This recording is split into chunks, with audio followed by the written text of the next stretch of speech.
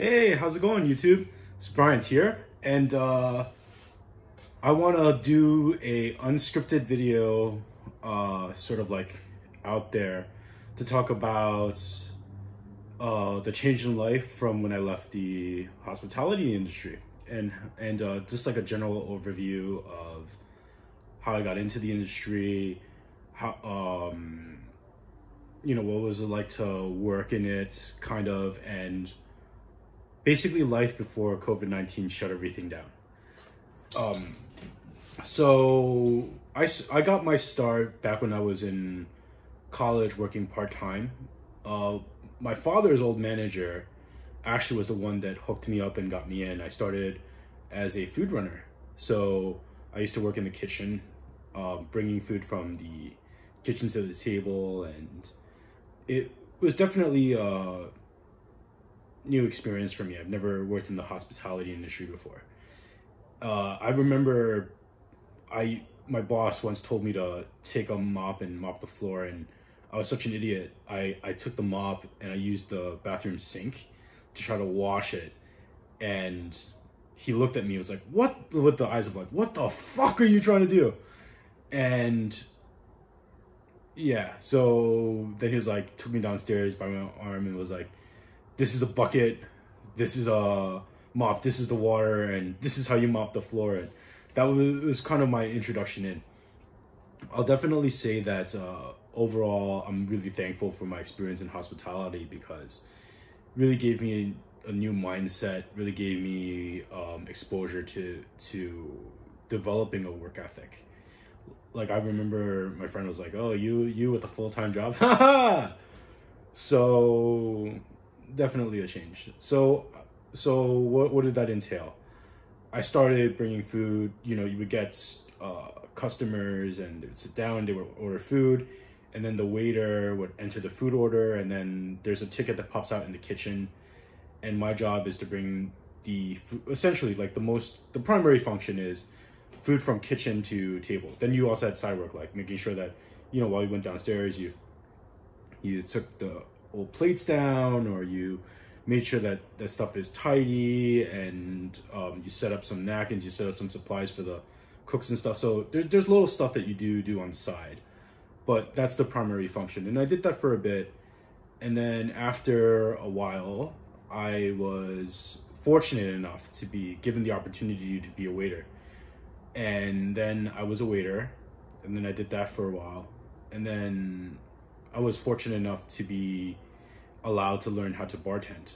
So then I did waiter and bartending, and then when that restaurant ended up closing, the boss and the owners brought me to another restaurant that they owned and operated, and then I worked there ever since as a waiter, and then bartender later on. And then one of the executive chefs there had a friend that owned a restaurant, and I wanted a management opportunity to learn management. So then, thankfully, because of the reputation I was able to establish myself, and the fact that people were loving and supportive of me and my willingness to learn in my career, they gave me an opportunity to manage a restaurant. So I had an ability to move and work up, and when I started to manage at the restaurant, I was also working as a waiter / bartender part-time. So working in two different places, and like it became almost surreal. Like one day I was a waiter or bartender, and I was responding to a manager, and the other time I was managing. And one of the most unique experiences was in the restaurant where I was a waiter. One of my colleagues who was a bartender actually applied to the restaurant that I was working as a manager, and I hired him. So, like, in one place it's like, "Hey, we're colleagues," and the other one's like I'm technically your superior. So it was definitely interesting. And then did the whole spiel for about 2 years or so. I moved up in management, became assistant general manager, became a general manager, basically ran the place. And then about 2 years time frame, COVID happened, and then all the restaurants got shut down, and then that basically stumps that chapter for a bit. So this is sort of like a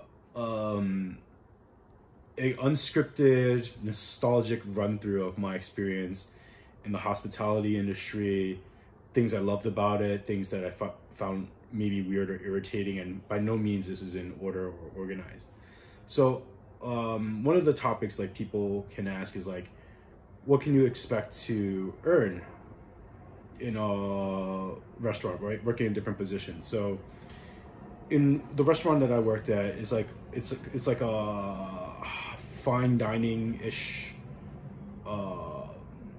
restaurant where you have different teams and different departments. So typically in a restaurant, what you'll have is front of house and back of the house. So back of the house, you'll think about things like the dishwasher, the prep cook, the line cook, the chef, the sous chef, the executive chef, and then they handle the food and the cooking. Then you'll have stuff like the front of the house, where you'll have stuff like the busboy, the food runner, the waiter, the bartender, the manager, and the general manager, stuff like that. So I got in because I was fortunate enough to have a connection through my father to be basically come in without experience, and that really I guess was a huge lucky gift or lucky advantage. And then from there, whether or not I got promoted or fired, whatever, was dependent on my own performance. When I started as a food runner, so we get paid two ways. We get paid hourly and what's called a tip pool. So hourly, we get paid with the tip credit. So we get paid less than minimum wage, but we don't make less than minimum wage. What does that mean? So like, let's say nowadays minimum wage is $15 an hour. The tip credit means that the employer can pay us $10 an hour, and then the rest has to be compensated by the tips that you make from working. So if I don't make at least what equates to $5 an hour in tip, the employer, whoever is my boss, is legally obligated to pay me that difference. And so let's say I work 8 hours, that means I make $80, and then everything else in tip like compensates that.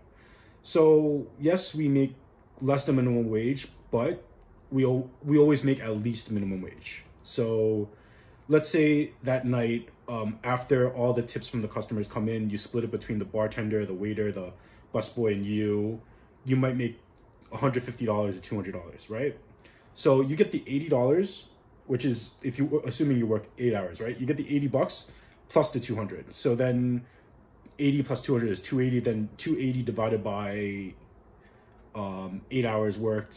You know, my math is completely off. I can't do math in my head, but it's like $30-something an hour, $35 an hour, which is pretty good, I think, in hospitality when you work at the right type of place. And many of my friends, like waiters, you know, you hear them saying, oh, I made $300 a night in that tip.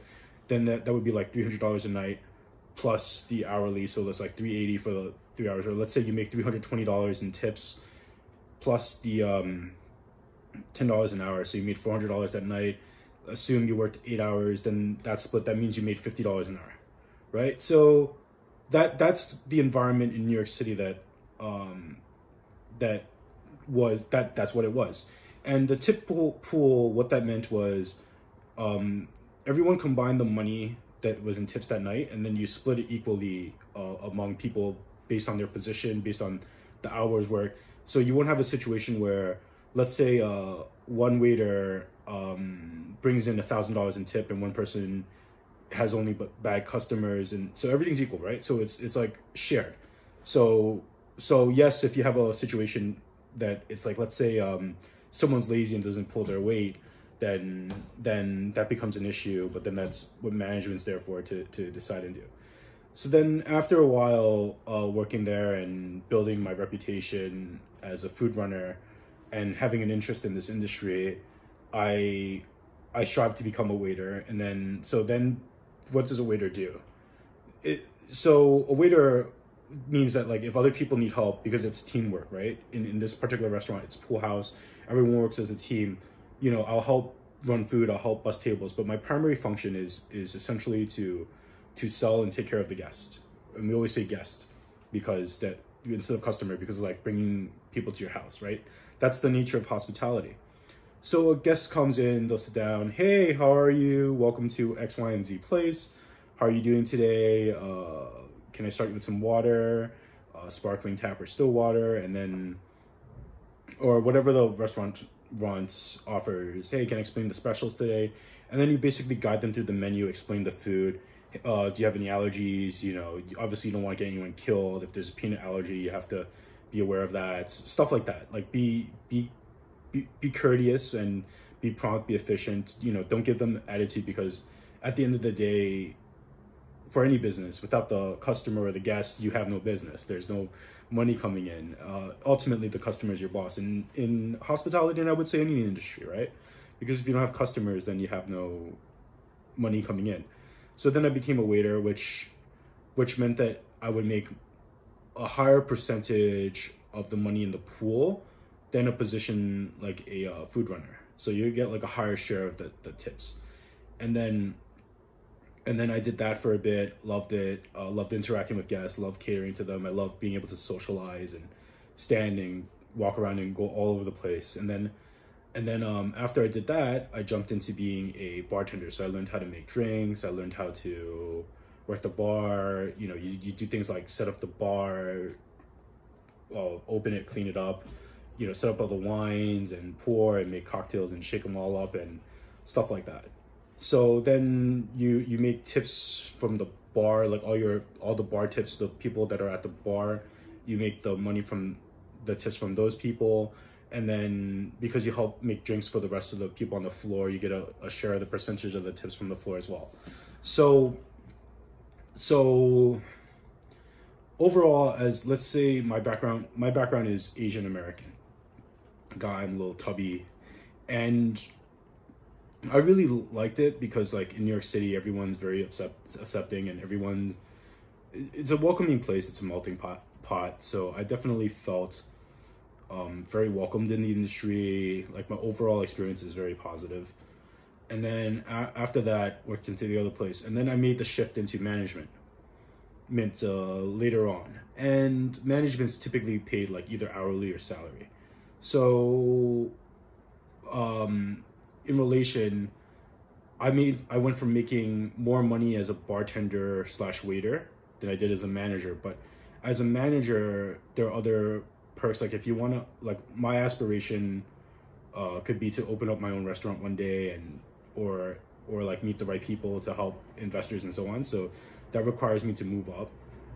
But it's a financial demotion, because you don't make as much as a manager. Well, starting off at least, like I definitely made less than a waiter. I remember, like, my 2 days as a waiter working was like almost the equivalent of me working 5 days as a manager. So, like, that just gives you like a sense of scale. But I definitely benefited in, like, the position's higher. Obviously, you get the prestige, you get the fringe benefits, you get to treat and take care of people, you get to be more involved in the back-end operations, the day-to-day. You get a more authoritative position. You get to hire people, train people, and you get to empower people. Like, I love the fact that I could be the boss I wanted to be. I wish I had, and I could take that into account when I did it. So, and I guess keeping the waiter job at the same time, I never lost that sense of I'm also like you, kind of. Like, I never lost the sense of humbleness or the humility of, like, hey, we're all in hospitality together. At the end of the day, we're all working for the guest, or we're all working for the owners of the place, who are in turn working for the guests, because without the guest, the owner can't pay the rent and can't pay the payroll. So stuff like that. And yeah, that's, I guess, a quick intro to the unscripted part A of my commentary of me having a minor stint in the hospitality industry. Hope to continue and see you guys for the next video.